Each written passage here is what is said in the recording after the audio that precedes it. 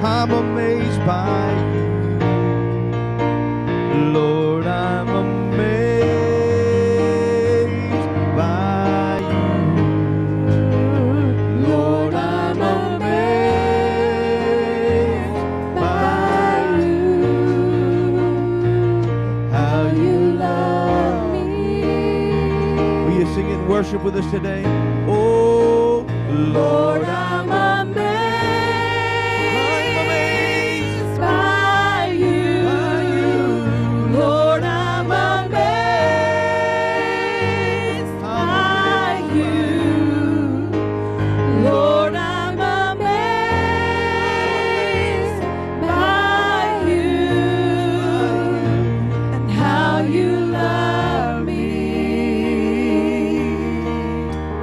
Hallelujah, hallelujah. It's truly amazing how he loves us, despite us. Despite my failures, despite my weaknesses, despite my inadequacies, despite all the things I've done wrong, he still loves me. Like a father that loves his children. Amen. He loves us. He loves us. Amen. Glad to be in the house of the Lord this Sunday morning. It's been beautiful this past week.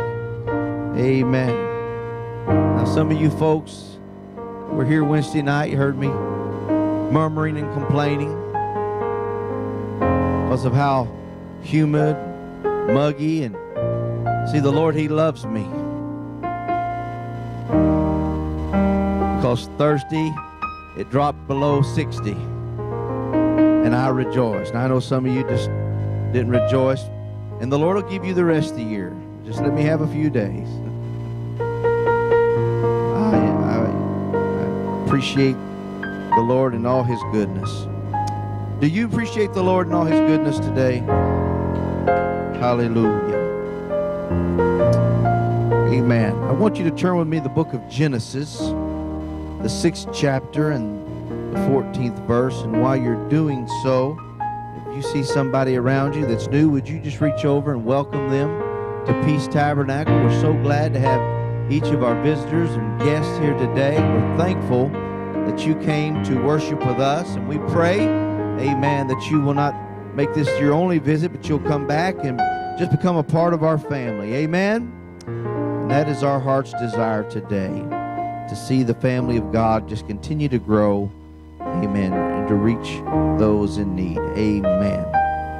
I want you to know that we are in a time of our church where God is establishing some things. And he is going to, you're going to see some things that you may question. But I want you to know this morning, I'm going to go ahead and give my title before I give a text. God always has a plan. God always has a plan. Amen. And so there are times when you may not understand everything, but it's not for you to understand. It's for you to just pray and trust and believe. Amen. Praise God. Genesis, the 6th chapter, the 14th verse. The Lord spoke to Noah in this text, and he said, "Make thee an ark of gopher wood. Room shalt thou make in the ark, and shalt pitch it within and without with pitch. And this is the fashion which thou shalt make it of. The length of the ark shall be 300 cubits, the breadth of it 50 cubits, and the height of it 30 cubits. A window shalt thou make to the ark, and in a cubit shalt thou finish it above. And the door of the ark shalt thou set in the side thereof. With lower, second, and third stories shalt thou make it." God gave Noah a blueprint. He gave Noah a plan of salvation.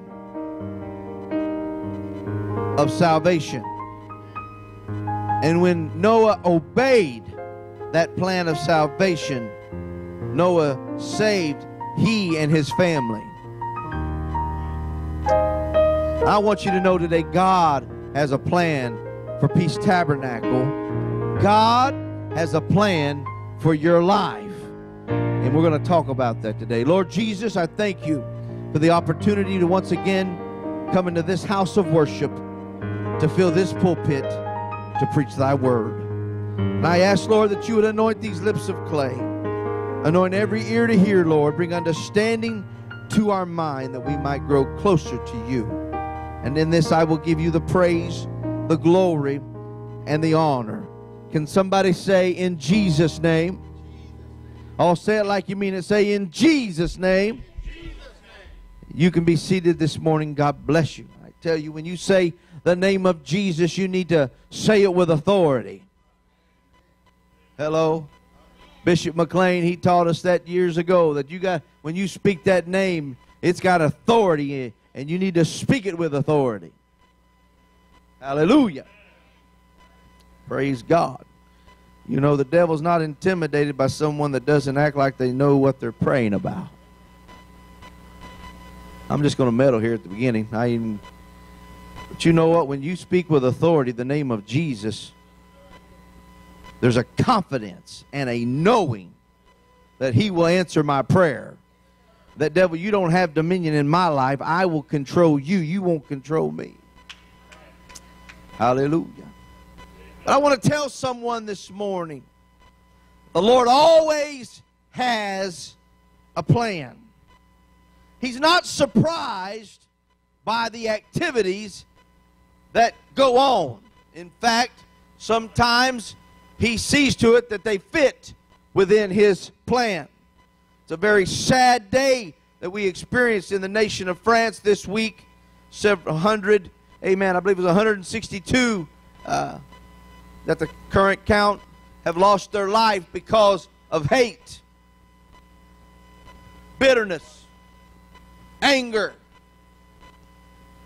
It's a shame in this day and age that, amen, with all of our knowledge and with all of our understanding, that we still can't get along. Oh, I'm going to preach this morning. It's a shame in the hour we live in, after overcoming so much, amen, that there's still prejudice, amen, rampant in the world today among all races. Prejudice is not a white thing. It's not a brown thing. It's not a black thing. It's a people thing. And it's surely not a God thing. I don't know about you, but this old-time religion I got makes me love everybody. I don't care where you come from. I don't care what you used to be. Amen. I love you for who God made you. Amen. I don't agree with sin. I don't agree with sin on anybody. Hallelujah. But I believe everybody can be saved. I believe God can save an Arab person just like he can a Chinese person. He can save somebody from Trinidad just like he can save somebody from Montana. God is no respecter of persons. Hallelujah. And he has a plan today. He knows exactly what he is doing. He is not surprised by the actions of men. God had a plan when he created the heavens and the earth. God had a plan when he told Noah how to build the ark. God had a plan when he told Abraham to get up out of the land of Ur. God had a plan when he told Moses how to build the tabernacle. God had a plan when the first coming of Jesus Christ, and I got news for you, he has a plan for his second coming, and it will come to pass.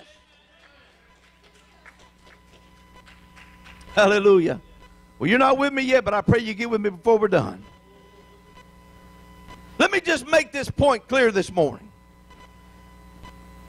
If anything has been ordained of the Lord, there is a plan attached to it. The Lord doesn't do things haphazardly. He doesn't just say, well, I think, I'll build a church in Wharton. No. He has had a plan and a blueprint for Peace Tabernacle from day one. Amen. He had an order in line from day one. He believes in decency and in order. Oh. Some of y'all trying to stay with me, and some of y'all don't know where I'm going, but just hear me this morning. God knows what he's going to do in our church. He knows the souls that are going to be saved. He knows where we're going to be 5 years from now, 10 years from now, if he should tarry. He knows. He's not caught off guard by us. He knows who's going to be sitting on the pew. Hello. You see, with a blueprint that the Lord designs, he knows exactly who and what he wants to accomplish his plans. I can prove it scripturally. Exodus, the 31st chapter, the first verse. And the Lord spake unto Moses, saying, See, I have called by name Bezalel, the son of Uri, the son of Hur, of the tribe of Judah. And I have filled him with the Spirit of God in wisdom, and in understanding, and in knowledge, and in all manner of workmanship, to devise cunning works, to work in gold, and in silver, and in brass, and in cutting of stones, to set them, and in carving of timber, to work in all manner of workmanship. And I, behold, I have given with him Aholiab, the son of Ashmimach, of the tribe of Dan, and in the hearts of all that are wise-hearted I have put wisdom, that they may make all that I have commanded thee, the tabernacle of the congregation, and the ark of the testimony, and the mercy seat that is thereupon, and all the furniture of the tabernacle. Before God ever gave the blueprint to Moses, he already knew who he was going to use to build every piece of furniture. He knew who the craftsmen were going to be. He appointed the leadership of the building of the tabernacle. He let Moses know, this is who's going to do it, because I have given them the ability to do it. I want you to know God never sets up a plan without knowing who and what is going to happen. God understood when he built this church the who's and the what's that were going to be a part of it. He understood every time something would go wrong. He understood, amen, that there's a plan in effect, and we've got to work the plan. Hello? You got to work the plan. You got to work the blueprint. The problem is, a lot of times people try to get away from working the blueprint. They want to do it their way.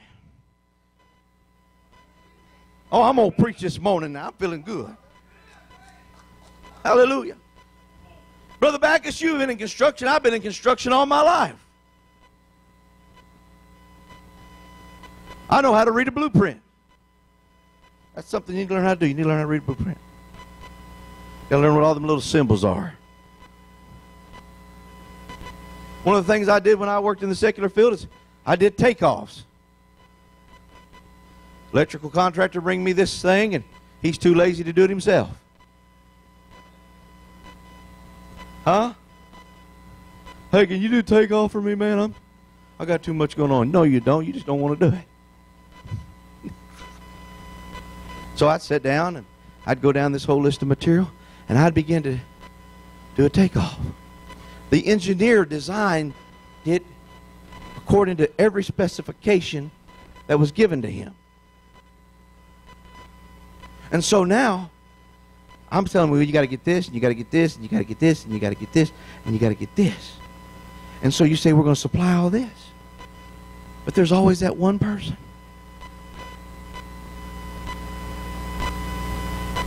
I don't care what the blueprint says. I'm going to do it my way.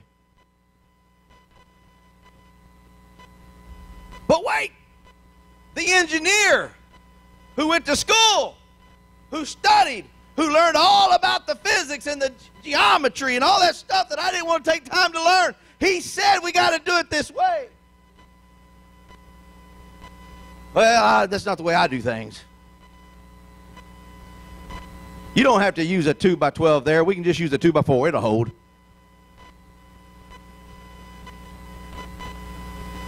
Y'all men are laughing because a lot of you men know what I'm talking about. There's always that one. We don't have to dig 3 foot down. We'll just dig 2. Wait. Specs call for a 3-foot hole. Because they've done a test on the ground, and if we only go 2 foot, it's not going to last. It won't hold. You got to go 3. But we're going to shortcut. You see, when you start shortcutting the plan, it affects the future. It may not affect when it's done. But the plan is designed so when the structure is built, when the wind comes, it's going to stand. When we have catastrophes that happen in New Orleans and other places, Galveston, you know, what's the first thing that's questioned? The design of the structure, the design of the jetty. Well, you know, if they'd have done this instead of doing this, and you know, it was said that, you know, you should have done this, but they want to cut the corners, save the cost.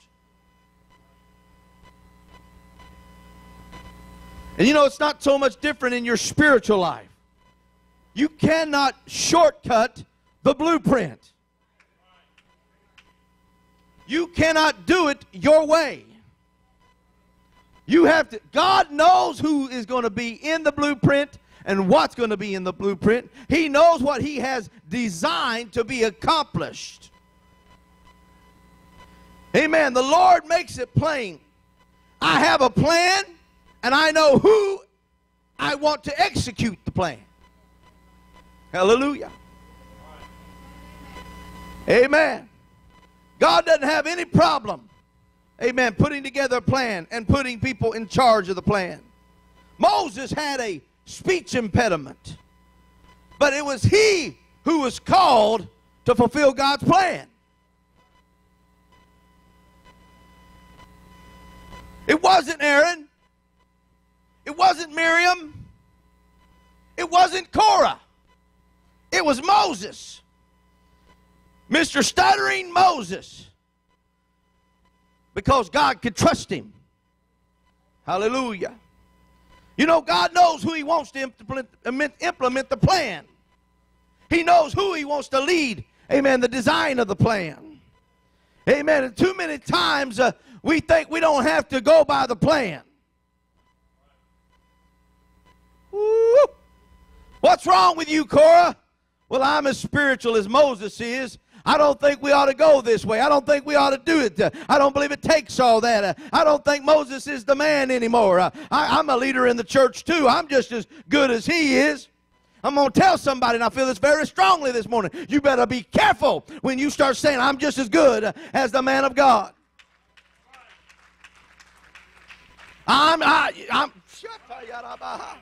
Brother Bumgarner's not trying to set himself up on a pedestal. I'm just a saint fulfilling the office of a preacher. Amen, this morning. I'm not trying to say I'm Lord of anybody. I'm here by the grace of God. But I do understand the order of God and the blueprint of God. And when God puts a man in a position or in an office, I respect it. I don't start questioning him. Amen. God give us a plan to fulfill, and that's to reach the lost. We've got to do that, church. Korah's problem is he said, my plan's better than the plan Moses is over. I can lead the children of Israel into prosperity. You better stop listening to that lying devil. Amen. Miriam and Aaron, amen, you know, they had a part to play. They had a position to fulfill in God's plan.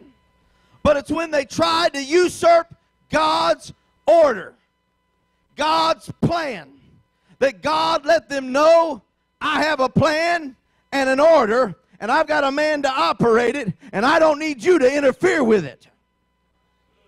You know what he did? He put her outside the camp. She had leprosy. And if it hadn't been for the man of God that God had appointed saying, would you have mercy? Would you have forgiveness? Would you let her be healed? Hey, man, she'd have never been touched. But thank God for a compassionate man of God. Amen. Hallelujah. Can I tell you something this morning? I know I'm called to Pastor Peace Tabernacle. I know I'm in order of the plan. I don't need any help.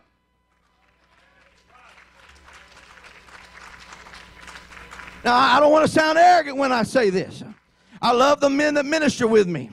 And I'm going to teach and preach and lead them as best I can. But I'm going to be honest, Brother Staines, I don't need help from my ministry team in how to pastor. If there's something going on in the church, pastor can handle it. I don't need another minister to come up here and try to pastor for me. Now, some of you may not like that, and some of you may not. And you can go tell them, anybody that's not here, you can tell them I said it. I'm not afraid. I'm not intimidated. I'm a man of God. I know where I stand. I know where I live, and I love the Lord. And if there's situations going on, I'll handle it. That's the problem with Korah and Miriam and Aaron. Moses ain't doing nothing about it. Moses ain't handling his business. You know what? If you'll let the pastor be the pastor and you be the saint, we'll get along a lot better. You say, what are you trying to say, Brother Bumgarner? The problem with a lot of people is because I don't make our business public. Because I don't go around embarrassing people. Because I try to handle things quietly and in order. Well, he must not be doing nothing about it. Why don't you try to get spiritual for once in your life? You know, I try to do everything with prayer. Lots and lots and lots of prayer. I just believe it like this, Brother Staines. The more I pray, the more I give God an opportunity to help folks. Because he can do more than 5 seconds than I can do in 5 minutes of talking. I can do more damage in 2 minutes of talking. And I care about God's saints. I told somebody in our church this morning, my father taught me, the Word of God says, touch not mine anointed.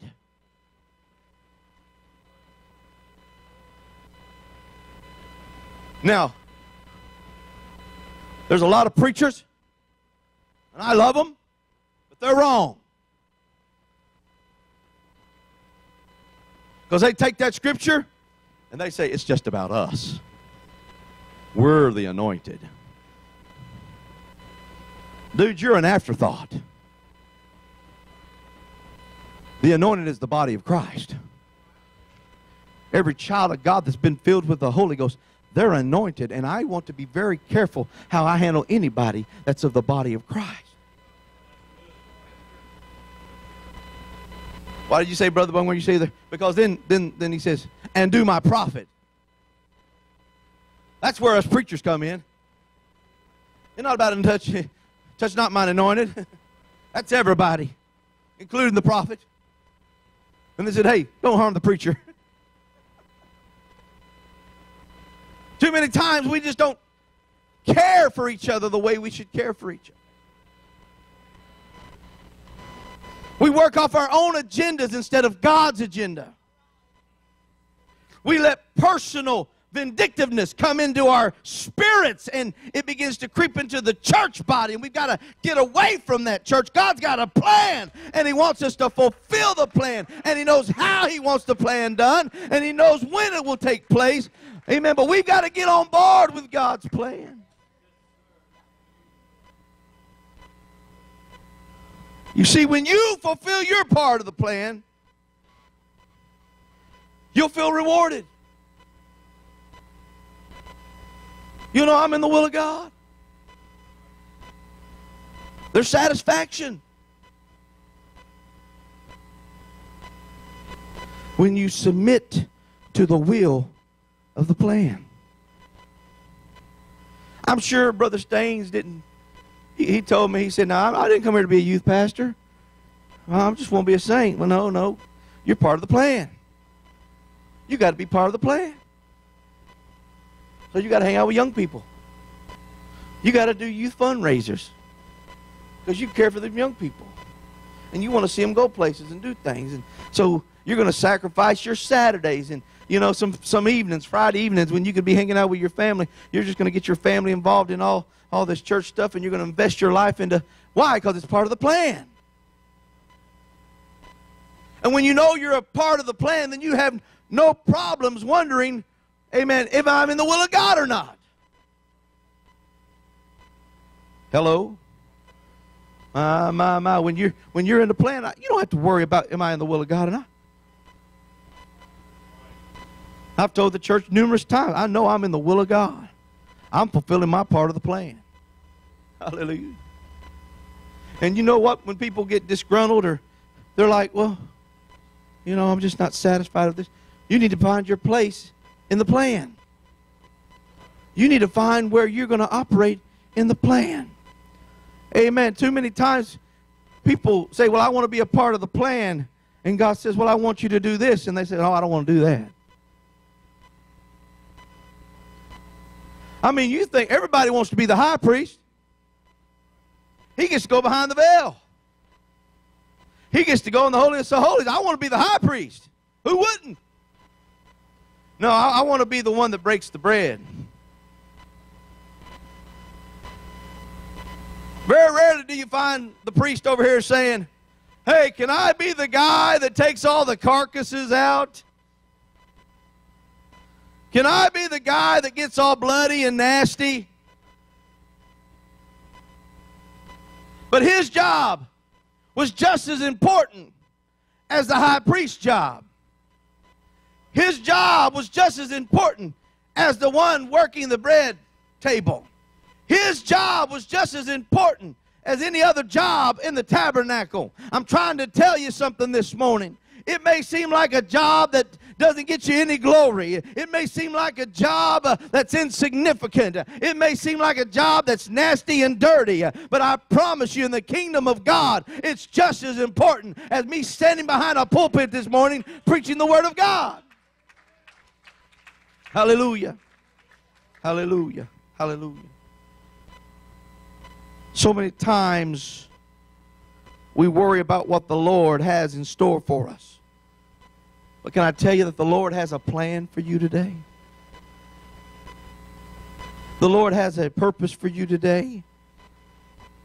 Jeremiah 29:1. Now these are the words of the letter that Jeremiah the prophet sent from Jerusalem unto the residue of the elders which were carried away captives, and to the priest, and to the prophets, and to all the people whom Nebuchadnezzar had carried away captive from Jerusalem to Babylon.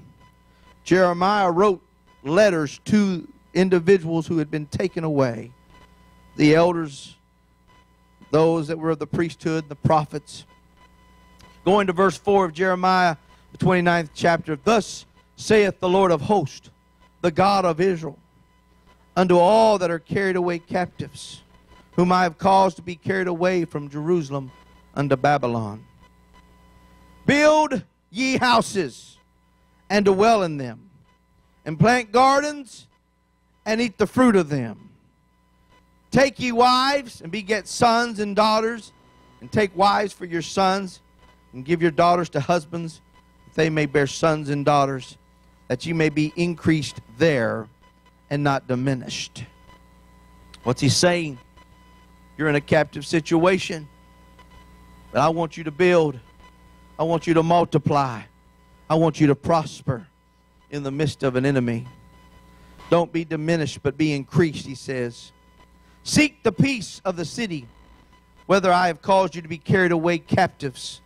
And pray to the Lord for it, for in the peace thereof shall ye have peace. For thus saith the Lord of hosts, the God of Israel, let not your prophets and your diviners that be in the midst of you deceive you, neither hearken to your dreams which ye cause to be dreamed. For they prophesy falsely unto you in my name. I have not sent them, saith the Lord. For thus saith the Lord, that after 70 years be accomplished at Babylon, I will visit you and perform my good word toward you in causing you to return to this place. God has a plan. You say, well, Brother Bumgarner, it seems like I'm a captive in a foreign land. Seems like all the things in my life are turned upside down. People have come in and, amen, they have prophesied and they've spoken. But I'm telling somebody today, you better start listening to the voice of the Lord. And you better stop listening to the voice of an enemy and the false prophets. I know it's tense this morning. I know it's tight. But I know I'm in the will of God.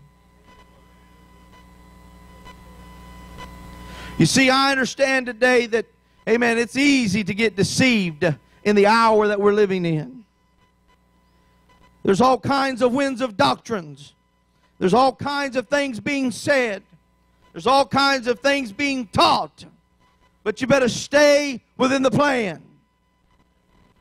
Hallelujah. You better stay in the book. If somebody comes trying to teach you a doctrine that's not based in the Word of God, you need to turn away from them.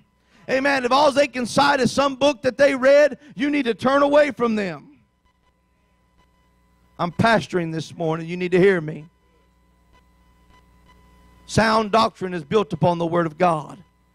God has a plan. For I know the thoughts that I think towards you, saith the Lord, thoughts of peace and not of evil, to give you an expected end. God doesn't think evil thoughts towards us. God doesn't want to hurt us. He wants to love us. He wants to keep us. He wants to strengthen us.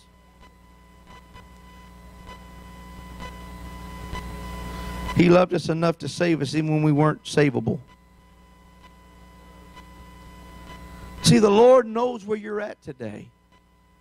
He knows what plans He has for you. And it's your job to say, Lord, what part of the plan do I need to fulfill? What part of the plan do I need to make happen, Lord?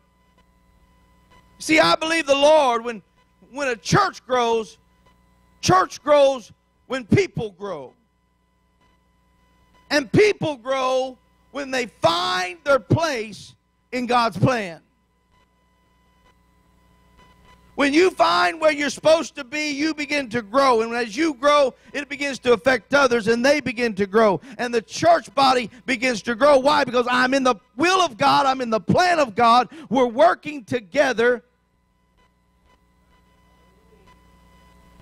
Now, some of you, if you've ever been part of a job site, if you've ever had to work, if people don't work together, things don't get done. There's nothing more frustrating than having to work with 10 or 15 people and 8 people are doing their job and 4 of them aren't. That's when tools get thrown. Sorry, Brother Baggers, I know that's a safety issue, but hammers get dropped. Why? Because people get frustrated. Hello? People get frustrated. And they show up and they're doing their part.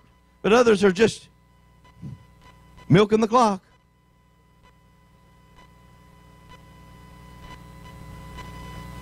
Walking around with a 2x4.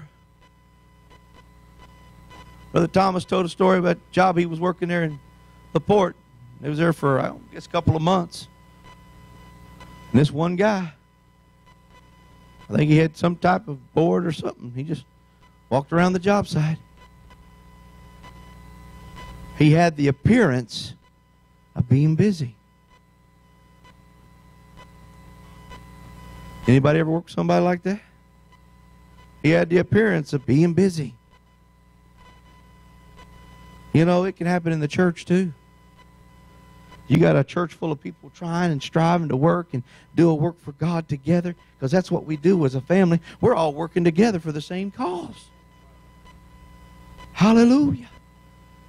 We're the ministering body. We're all trying to encourage each other and encourage somebody new when they come in, and that's our job, because we want the hurting to come in here, and we want those that need help to come in here, and we want those that need, a miracle in their life to come in here. Amen. And we're working together as a group to do that, and we should. But there will be those that, and they're going to walk around all the time, and they're acting busy. They got something in their hand, but they're not accomplishing anything. They're milking the clock. They show up, but they don't do anything. Don't let that be you today. Don't let that be you today. Find your place in the plan. life is never easy. But when you know I'm fulfilling God's plan, you can rejoice. When you know you're fulfilling God's plan, you don't complain.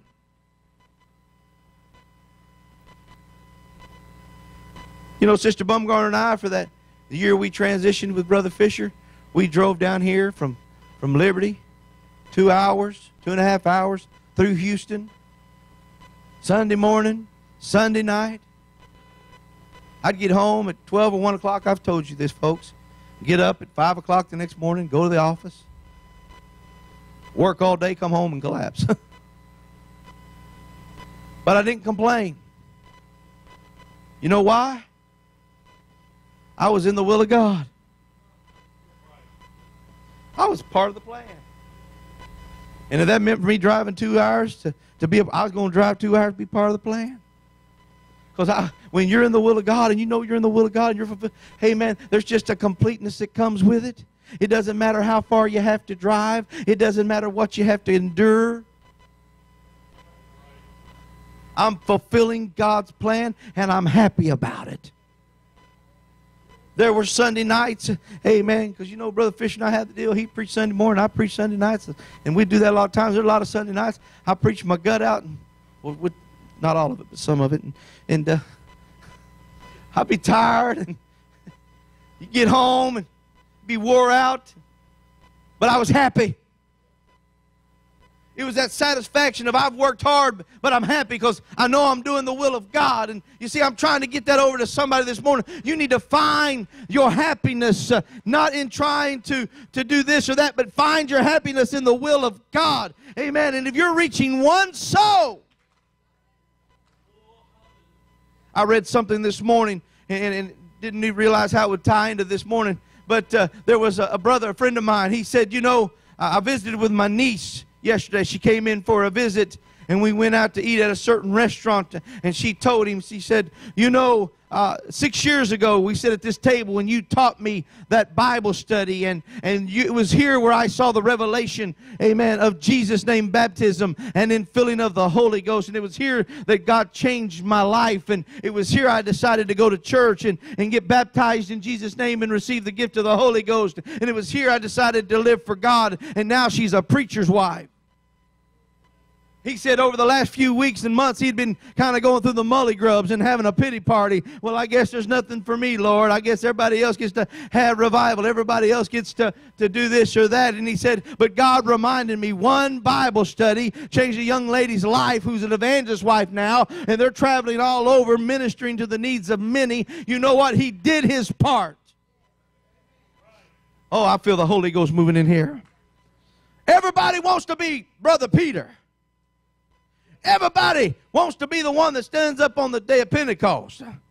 But Peter would have never been in the discipleship if Andrew hadn't went and got him. Sometimes God wants you to be an Andrew. You may not be heard as much, amen, but you're still a disciple. You may not be at the top where everybody's looking at you and hearing you, but if you'll just do your part, you can transform a generation. If Andrew had not gone and gotten Peter, somebody hear me this morning. You impact one life, but that one life may impact a generation. Amen. Andrew, if he had not gotten Peter, Peter would not have been a disciple. Peter would not have been given the keys to the kingdom. Peter would not have stood on the day of Pentecost. But because Andrew said, man, this is good stuff. Wait a second, Andrew. You go get Peter. You know how he is. He'll take all your thunder, Andrew. He's been doing it for years. That's your brother. No, that wasn't his attitude. Andrew said, I got to get to my brother. This is good stuff. This Jesus is good stuff. Peter needs this. Peter cusses like a sailor. Peter's got a bad temper.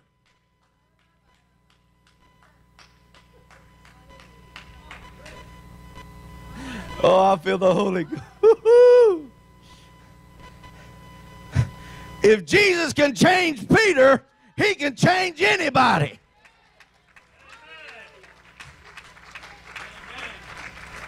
Hey, Peter, come on. We got to go see Jesus, man. You need some changes.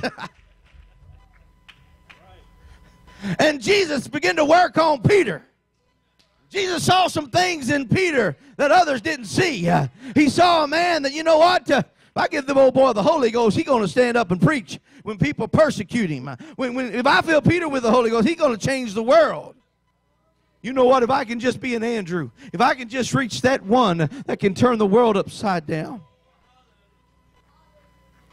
Find yourself a place in the plan. You know the Lord loved you so much that He created a plan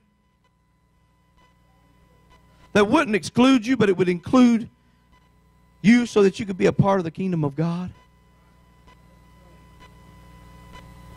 That's a fascinating thought, isn't it?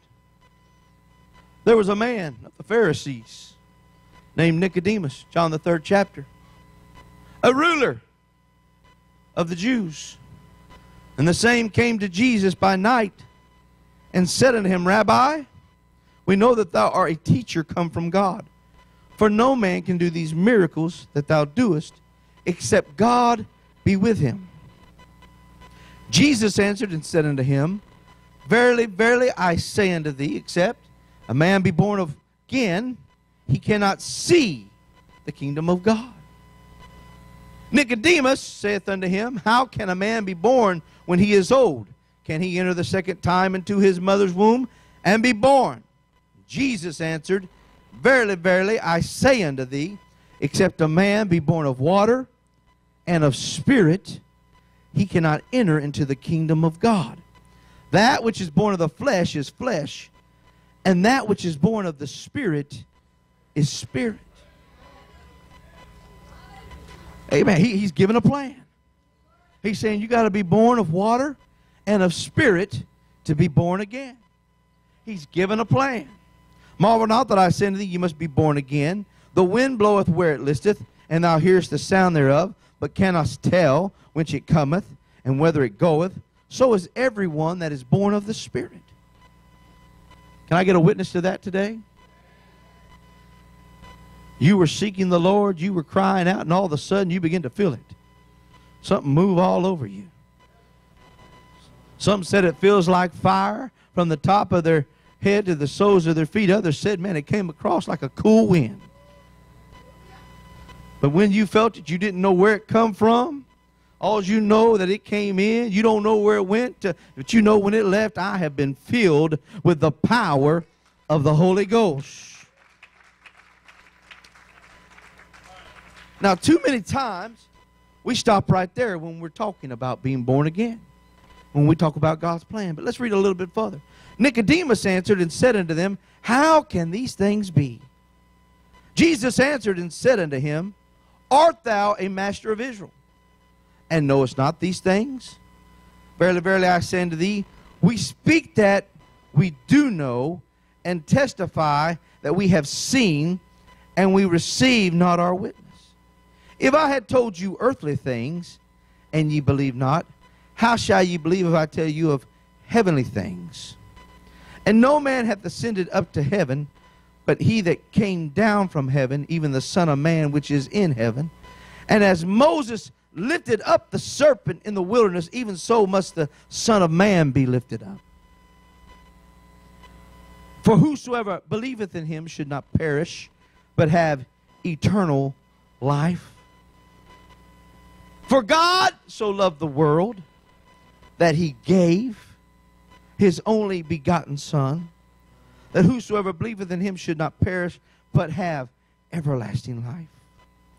For God sent not his Son into the world to condemn the world, but that the world through him might be saved. Jesus begins to explain the plan. He references back to Moses, the plague of the serpents. When they're in the wilderness, the Lord says, you need to raise up a serpent. Everybody that looks on it won't die. And just like that serpent was raised up, so must the Son of Man, Jesus Christ, be lifted up. And all mankind look. He says, I'm giving you a plan. You got to look to Jesus. That's the plan. Look to Jesus. Look to Jesus. Look to Jesus. You got to be born of water and of spirit. But in it all, you got to look to Jesus. What did he say? He that believeth on him is not condemned, but he that believeth not is condemned already, because he hath not believed in the name. Everybody say the name. See, Jesus just changed it right there. He that believeth on him is not condemned, but he that believeth not is condemned already, because he hath not believed in the name. There is power in the name of Jesus. Amen. There's a reason why we baptize in Jesus' name. It's not a title. It is a name. We believe on the name. Amen. I understand there's a Father. I understand there's a Son. And I understand there's Holy Ghost. And these three are one. Colossians 2:9 says, the fullness of the Godhead dwells in him bodily. Everything is identified by the name. Jesus said, I come in my Father's name. I don't know why I'm getting off on this morning, but it's good truth. Hallelujah. So he said about his name, of the only begotten Son of God. And this is the condemnation, that light is come into the world, and men love darkness rather than light, because their deeds were evil. You ever think about how wickedness loves darkness?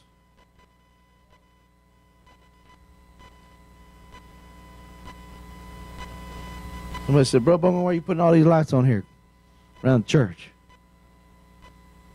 Because thieves don't like light. They like darkness. They like to sneak in, take things from you and sneak out. They like to hide. That's not part of God's plan.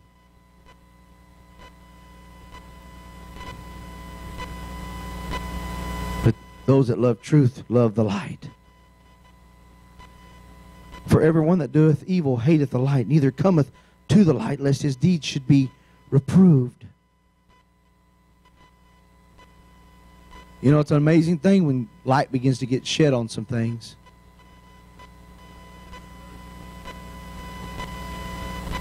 You begin to see things. Because in darkness, all you can see is shadows. Even in the morning light, when the sun's just coming out. Don't pull that trigger till you know for sure what it is. It may be a big buck, but it may not be. You can't pull the trigger yet. You got to wait till you see it, whether it's a buck or not. Is that right, Brother Webb? You can see the shadows moving, but you don't know what it is. And that's part of the problem with a lot of things.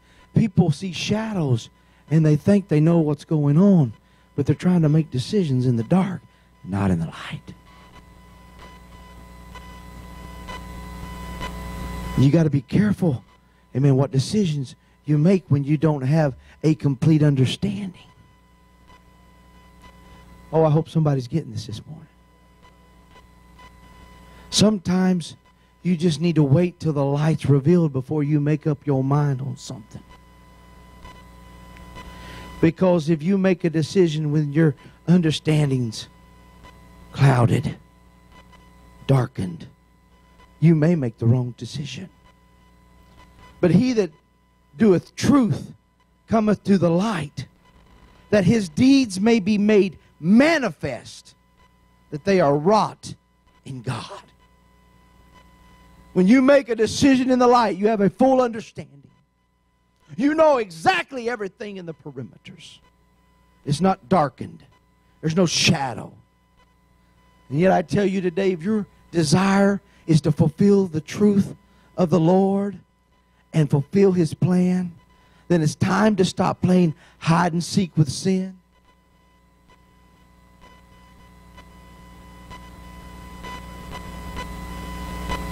Lord, reveal it.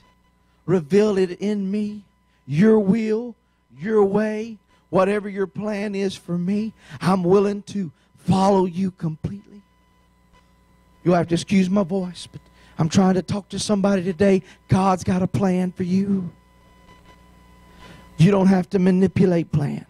You don't have to force plan.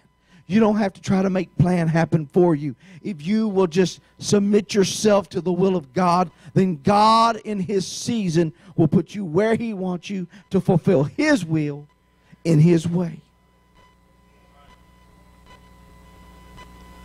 When we try to force it, when you try to force it, you will fail.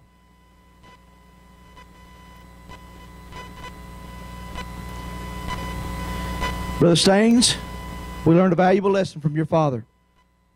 Now, I've only know about it because I heard about it. But Brother Staines taught us all a lesson, didn't he, brethren? He taught us that you cannot get a 4x8 sheet of sheetrock through a 3-foot door. It doesn't matter how angry you get.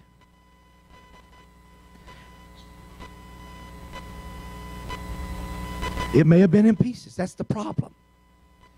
When you start trying to force things, the things that God wants to be whole get broken.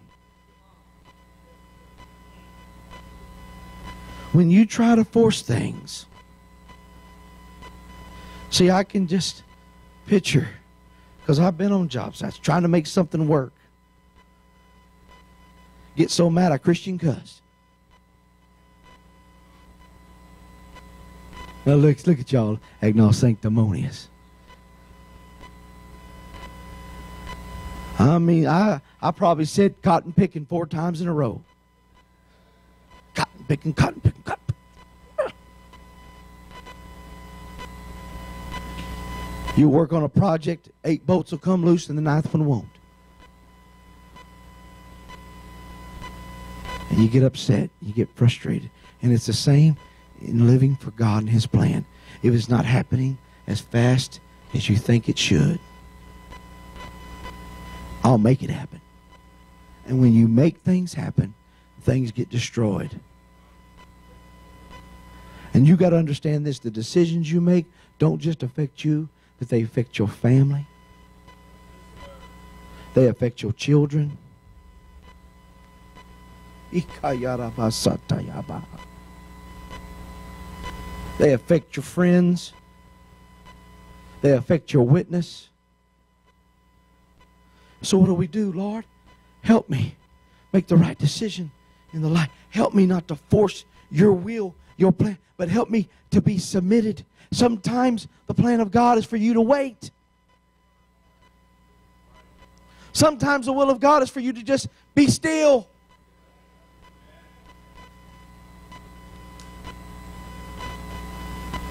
Sometimes it's the will of God for you to just pray.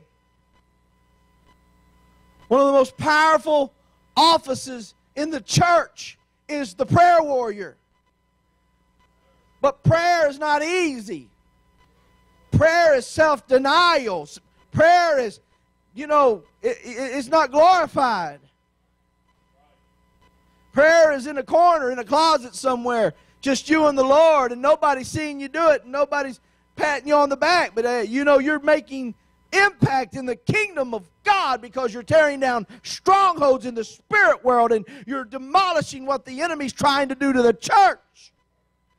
You're praying hedges of protection around the body of Christ. You're praying hedges of protection around your pastor. And I promise you, I know you pray for me. And I thank you, because there are times when I feel the burden, and yet there is such a peace. I cannot explain it. How can I be dealing with all this turmoil, but yet I'm at peace? Why? Because there's a grandma somewhere. There's one of my dear sister, Grandma Blue Hairs, as Frank calls her.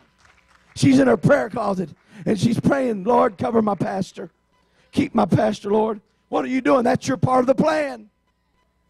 That's your part of the plan.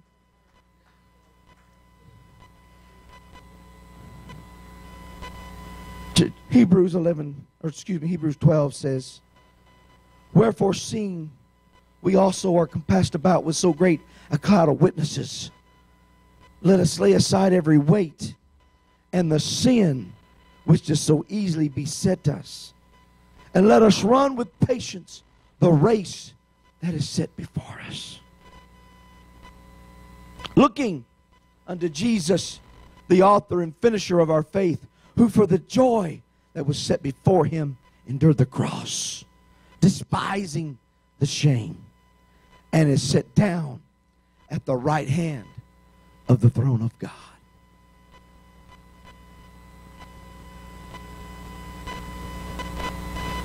You know, you're going to have some tough days. But when you realize that the Lord has a plan for my life,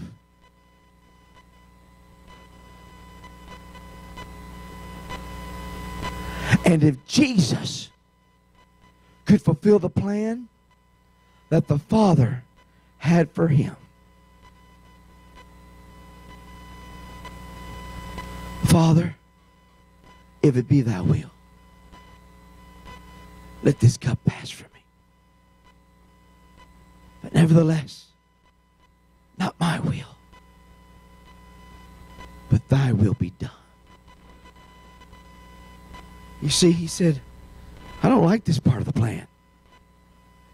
I liked the part of the plan where I was walking amongst people and I was opening blinded eyes and I was cleansing leprosy and I was causing the dead to... I like that part of the plan. But this is the rough part of the plan. But nevertheless, it's part of the plan, Lord. Not my will. Your will be done. Jesus, if you can fulfill the plan of the Father, then I want to lay aside the weight, the things that so easily beset us, the things that keep me from completely fulfilling the will of God in my life, because I'm holding on to the things of the world more than I am the things of God. I want to be able to say, Lord, I'm in your plan, whatever you have for me. One of the scariest things you can do is tell God you won't do something. But when I submit to the will of the Father, when I submit to the plan. Why? Because there are those who've gone on before. And if they could make the sacrifice and say yes to the will of God in their life, then how much more should we, who have been blessed to a greater degree? We're not having to get up at 4:30 in the morning to come make donuts to pay the light bill. We're not having to get up, and pray and seek. God's blessed us. He's blessed us because of what they did. He's blessed us because of their efforts. All they were doing was saying, Lord, we want to be a part of the plan. We want to do our part. Whatever your will is, Lord. I mean, they could have got an attitude. Sister Patterson could have got an attitude. Well, I'm a banker. I work at a bank. I'm not going to get up and make no donuts just to pay for that church. That wasn't her spirit. Her spirit was, I'm going to be a part of the plan. I'm going to do my part for the kingdom of God. And if that requires me making donuts, I'm going to make donuts. If that means I'm making peanut brittle, I'm going to make peanut brittle. Hello? Some of them preachers got on our little forum, said, "What? Some of you guys are Bible binders and pulpit builders, and what other curricular activities y'all good at?" And I put on there, I'm a professional peanut brittle maker, using only the best ingredients. That's comical. But if it takes making peanut brittle to get it done, I'll make peanut brittle. If it takes cleaning the bathrooms, I'll clean the bathrooms. If it takes putting a roof on, I'll put a roof on. Whatever it takes, Lord, I just want to be a part of the plan. They did it. They didn't complain about it. They just did it. We got to get a hold of that, folks. We got to be a part of God's plan. Lord, I want you to fulfill in me that which you have started. Hallelujah. The way we start to execute a plan is to realize the designer has made it so we can accomplish it. God gave us, amen, a job to do, and he has given us the ability to do it. There is no reason, amen, we cannot accomplish, amen, God's plan for this church. Philippians 1:6, being confident of this very thing, that he which has begun a good work in you will perform it until the day of Jesus Christ. Are you hearing your pastor this morning? Are you hearing this preacher this morning? God didn't save you for you to just sit there and be purposeless. He saved you to be a part of the plan. He saved you, amen, to fulfill something in this church. But you got to say, am I willing to do my part? Am I willing to make the sacrifice? Am I willing to humble myself?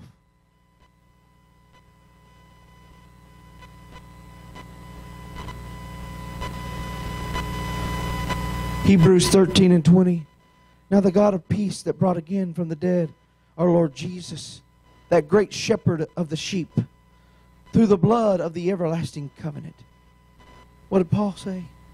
Make you perfect in every good work to do his will, working in you that which is well-pleasing in his sight, through Jesus Christ, to whom be glory forever and ever.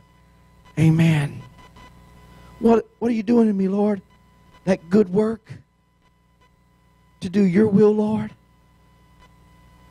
That I can be well-pleasing in your sight. Word of God says, and I'm coming to a close, but it doesn't say, well done, thy good and faithful pastor. It doesn't say, well done, thy good and faithful youth pastor, children's ministry director, prayer coordinator, music minister. Well done, thy good and faithful servant. And if you want to be a leader in the kingdom of God, you've got to learn to be servant to all. You got to get a servant's mentality. You know what that means? If I can serve you,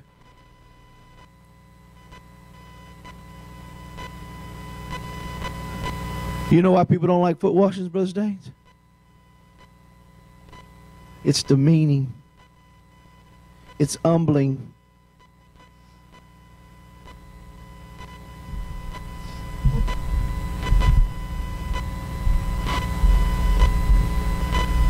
Peter, I'm going to wash your feet. You ain't washing my feet, Lord.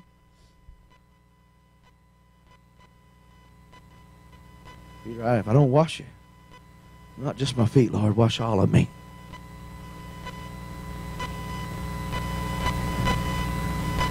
You see, when you're a servant, you don't mind washing somebody else's feet. And if you really have a right spirit, you don't have a problem letting somebody wash your feet. But we've become sophisticated in 2015, you know. I call a foot washing, half the church don't show up. That tells me we got a pride issue. Say it like you want to, but that's a pride issue. But when I can humble myself, I'm going to tell you something, one of the most precious things that I have done since I've been here. I've baptized several folks. I've helped build some things around here. We've done some great things. But one of the most precious moments to me was when we had foot washing. And us men went to the back. And I got to bend down, help Brother Fisher take his shoes off, get down on my knees to that old elder, and wash his feet. I was fulfilling my part of the plan. As Joshua was to Moses, I was washing his feet.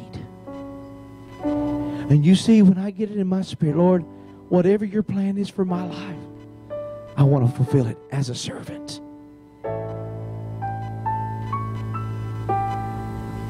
A servant doesn't have to be in charge. A servant doesn't have to be the boss.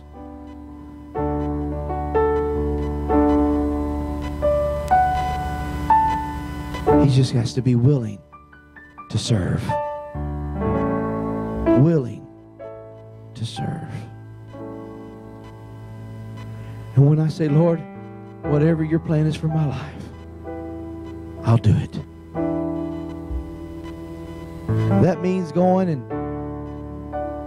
picking somebody up that doesn't smell good, doesn't look good, and bringing them to church. I'll do it, Lord. I don't care what anybody says. I'm just being a servant, Lord. To you be the glory. Can we stand to our feet this morning?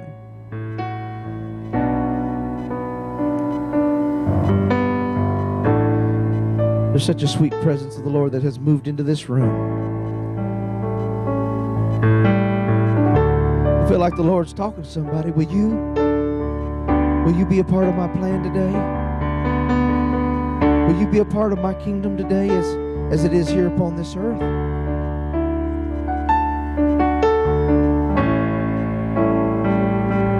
Or will you sit back and